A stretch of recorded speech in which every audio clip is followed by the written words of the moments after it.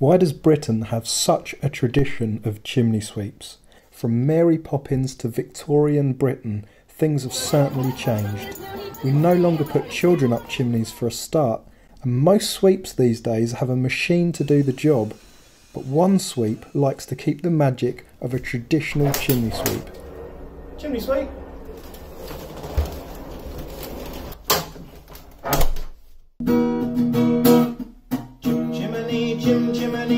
I think when my dad was featured on TV's Country Ways sweeping and helping him when I was a kid, it's in my blood.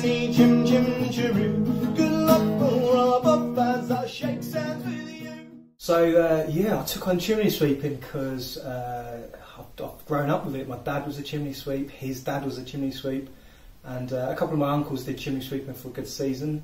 And when I was back in Kent, I had my chimney sweeping business there. But I've just moved to Runcorn, so I'm starting up again. What I love most about chimney sweeping is probably just meeting all the people around the area that you live, getting to know the community. Everyone's always so friendly. It's lovely having a cup of tea, you know, saying hello. So yeah, that's probably the best bit, is just meeting the people.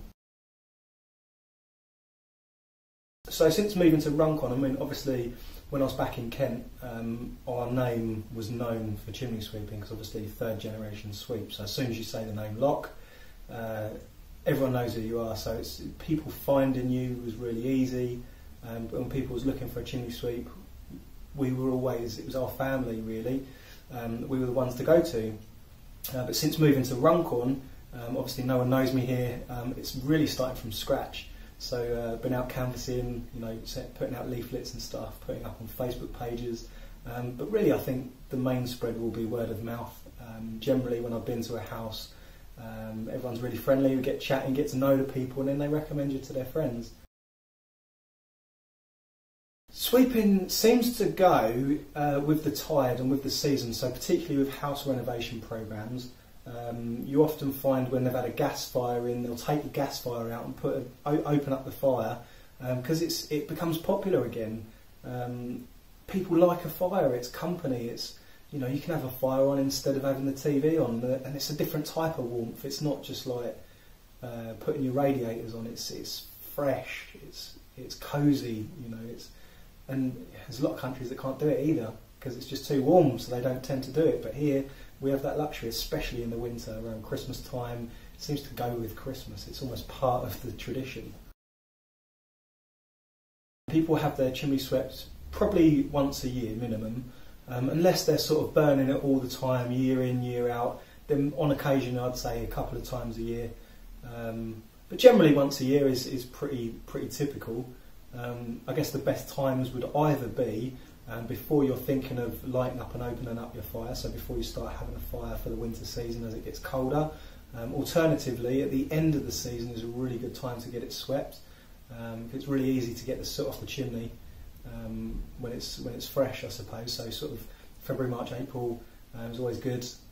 Or as I say, at the end of the summer, just before you're sort of going into the winter season, or just before you're going to light your chimney, because obviously you don't want a chimney fire.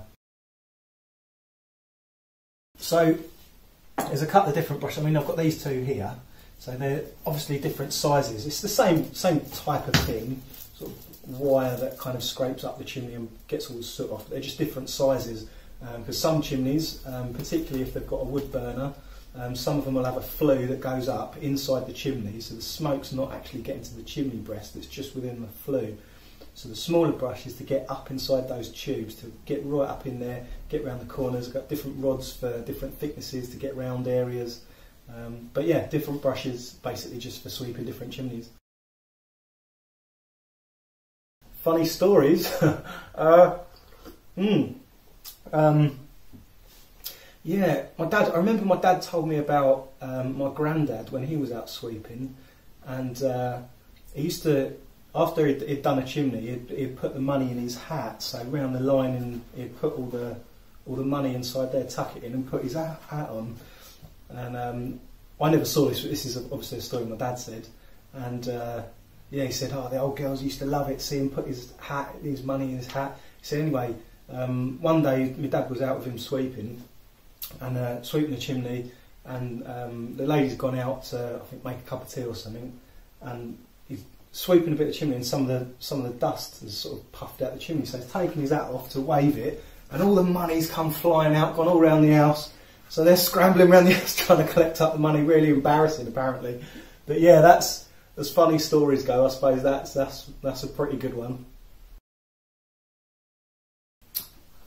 Oh yeah, got to have your top hat. Part of the job, isn't it? Don't look right otherwise.